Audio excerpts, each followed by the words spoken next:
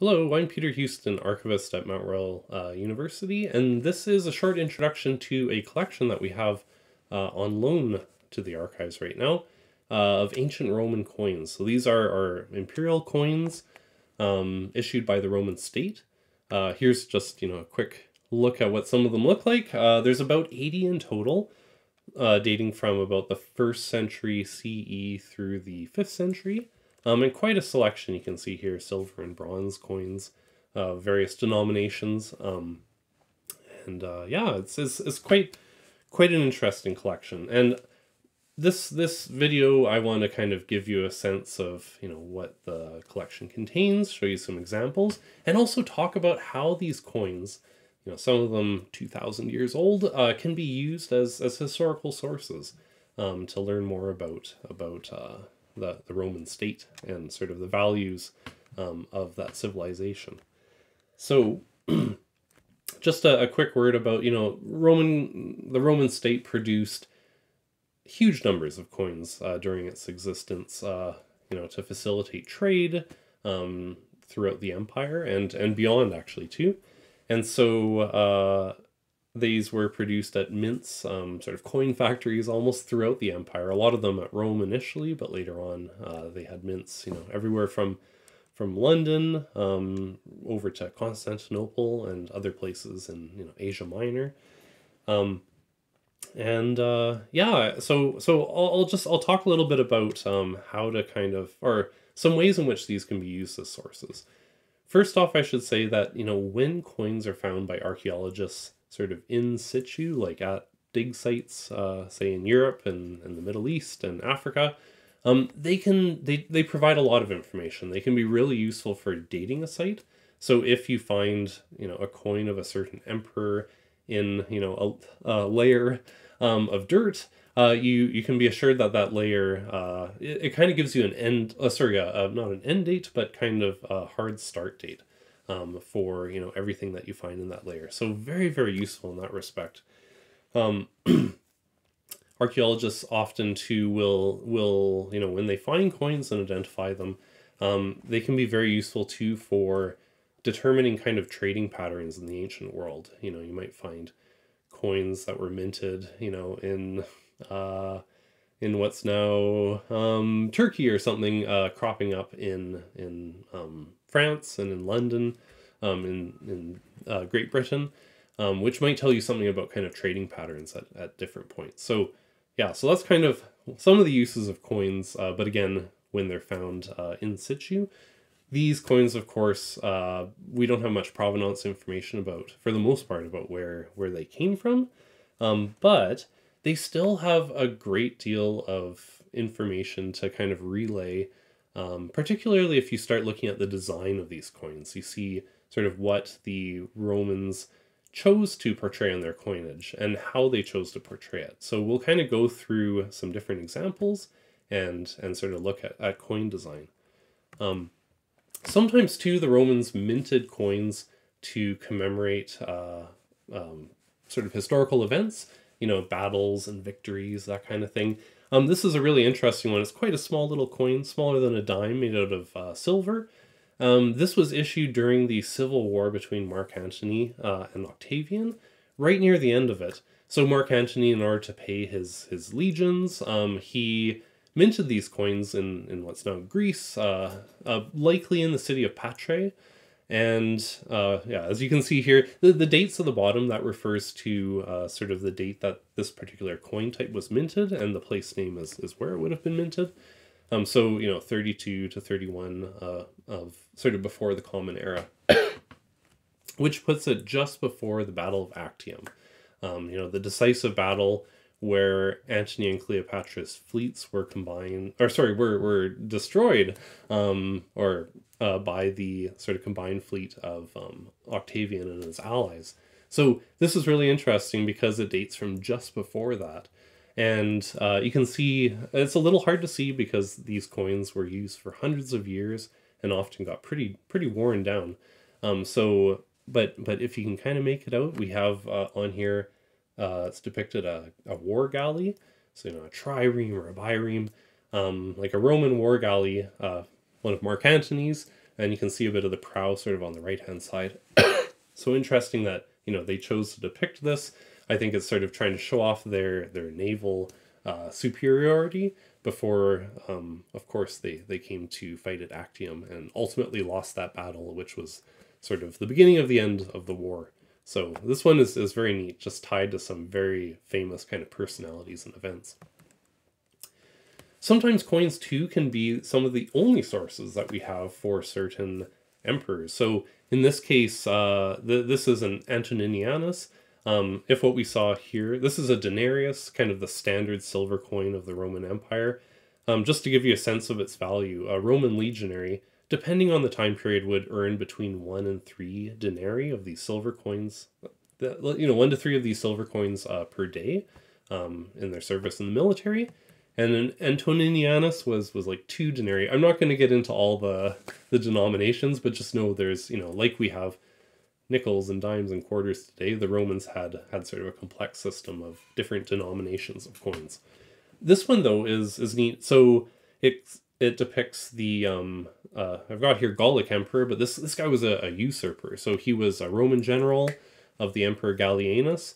Was very popular with his troops and ended up sort of rebelling against Gallienus and actually forming his own breakaway Roman state that encompassed large parts of Roman Gaul, what's now France, Germany, Spain, and Britain, and stayed in power for about 10 years before his own army killed him. A lot of this kind of thing going on in the 3rd century in this time of real kind of civil unrest and sort of constant war. But yeah, I was going to say some of these usurpers and sort of lesser known emperors, these are some of the few sources we have about them.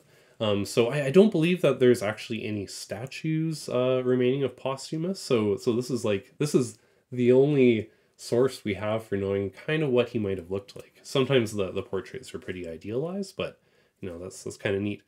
In some cases, too, with, again, lesser-known emperors, the coins might be the only source we have to tell us that the emperor even existed. So, again, coins, just because there were so many produced and so many, ended up getting buried in hoards or, being lost or thrown off bridges as an offering to, river gods.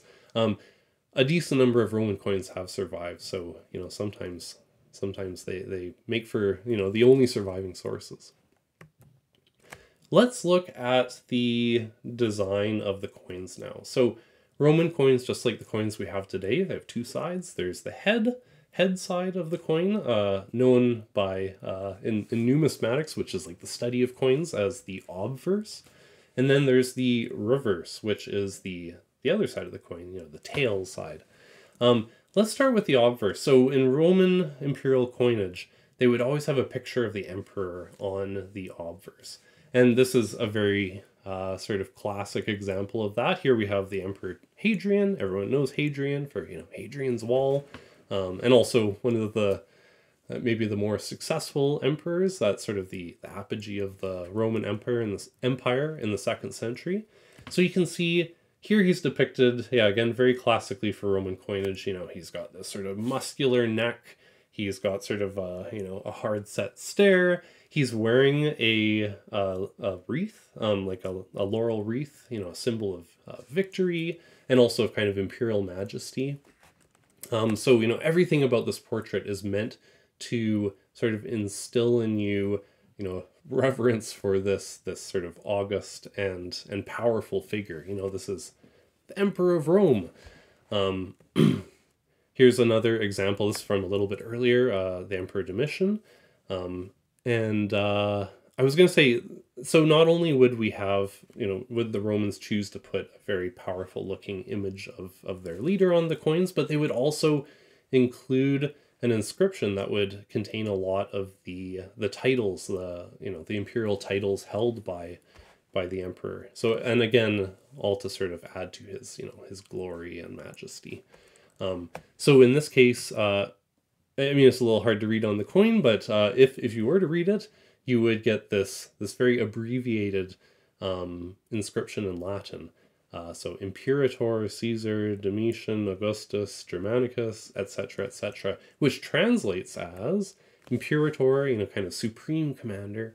Caesar, Domitian, Augustus, Germanicus, which is conqueror of the Germans, alluding to his victories in battle. Consul, this important Roman office for the 15th time.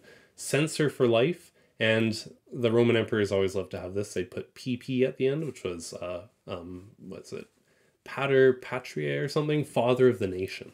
So, again, not only does the sort of depiction of, the bust of the emperor glorify him, but also the words chosen to accompany that depiction. Over time, the sort of design of Roman imperial coinage definitely changed. So here we have a couple examples from the 3rd and 4th century.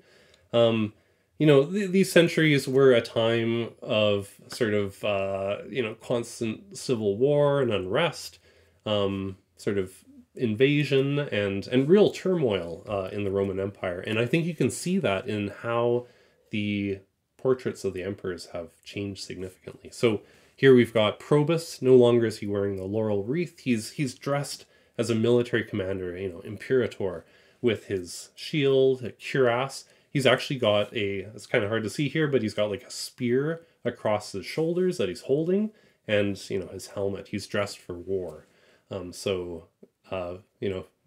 Probably meant to kind of intimidate enemies, as well as sort of inspire confidence in the military might of the emperor and his armies.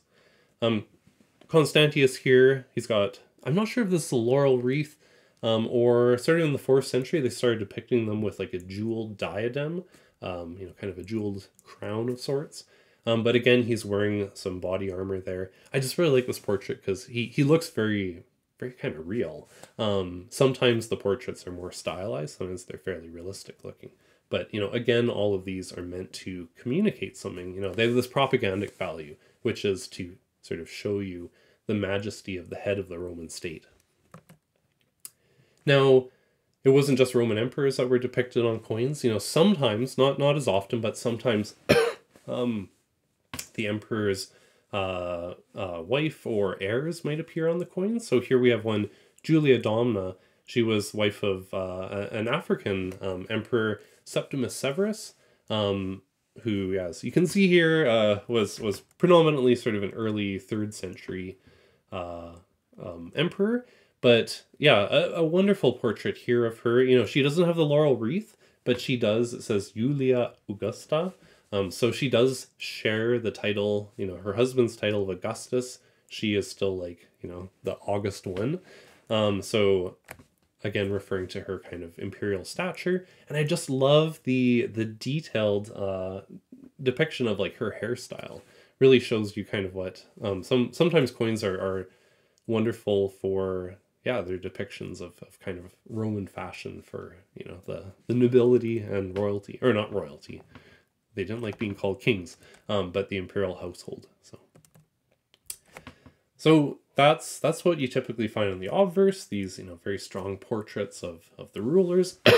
And then if you flip the coins over on the reverse, you're going to see, again, a variety of kind of propagandic images.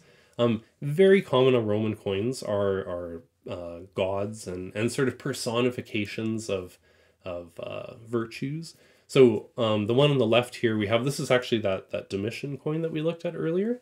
So this is showing the other side, and it says Virtus Augusti, which is like to the Virtus of the emperor. Virtus is sort of a Roman, very masculine virtue that kind of encompasses, I don't know, like prowess and courage in sort of a public setting and for kind of the greater good. It can be on the battlefield.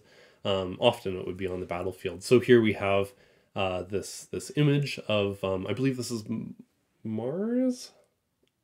It almost looks like a woman though. I can't quite remember, but a very martial figure, carrying a spear, wearing a helmet, and very much embodying this masculine sort of virtue of kind of related to courage and attributing it directly to the emperor. If you're wondering too, the SC appears on a lot of kind of earlier Roman coins, and it basically means that like the Senate was consulted.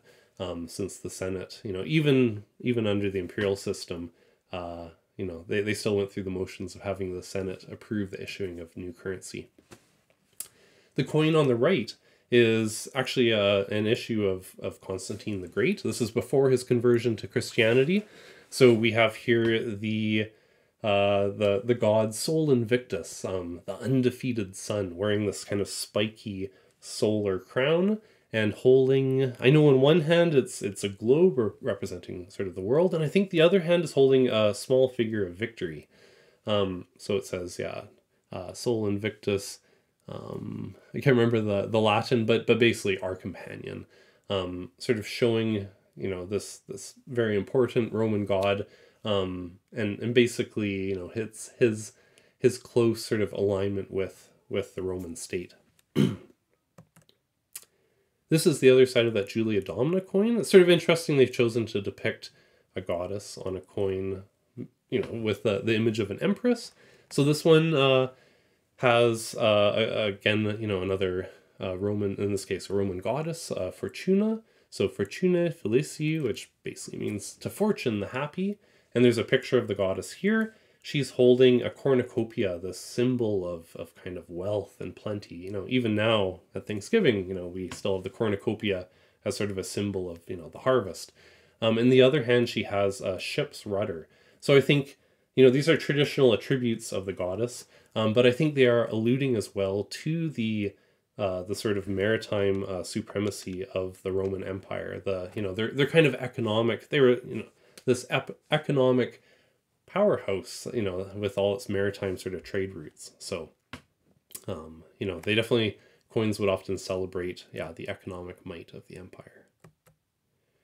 Looking here to, very common for Roman coins to have sort of military themes. So here we have 2 coins from the 3rd and 4th centuries, but celebrating the military.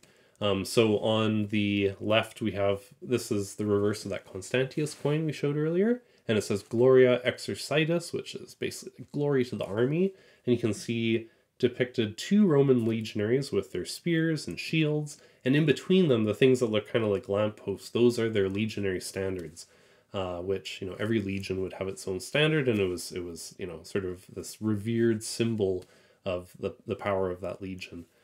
So a very strong message here of kind of the overwhelming might of the Roman Empire, which by the fourth century that was sort of maybe not exactly the case. So you have to turn to propaganda to kind of bolster the image of your military strength. The other one is from a little earlier. This is a coin of Philip I. So Philip I was another usurper. There were a bunch in the 3rd century, successful generals that would be acclaimed by their troops as emperor and end up, and then they'd go and carve out their own sort of lands or confront the sort of legitimate emperor in battle. So that was the case with Philip. He kind of took control, based on the loyalty of his troops. So that's what he's celebrating here, the loyalty of the soldiers that brought him to power. Fairly ironic, though, because Philip was actually murdered by his own troops not that long after this coin was issued. So, in the, the 3rd and 4th centuries, with the kind of, the weakening and starting to be the disintegration of the Roman Empire, you see a lot of issues that are celebrating kind of the supposed stability of the empire. So on the left, we have a good example. This one, another Constantius II coin from the mid-4th century. And the inscription says, Fel Tempora Paratio, which a very common inscription on his coins. It means basically like, good times are here again. And it has the figure of the emperor dressed in military kind of uniform. And at his feet, to the left of him, there's 2 smaller figures. Those are captives captured in battle. And they are standing significantly under a banner with the Chi Rho. Looks like a PX, but it's the monogram of Christ. So the first 2 letters of Christos, the Greek for Christ's name. This is after the conversion of the Roman Empire to Christianity.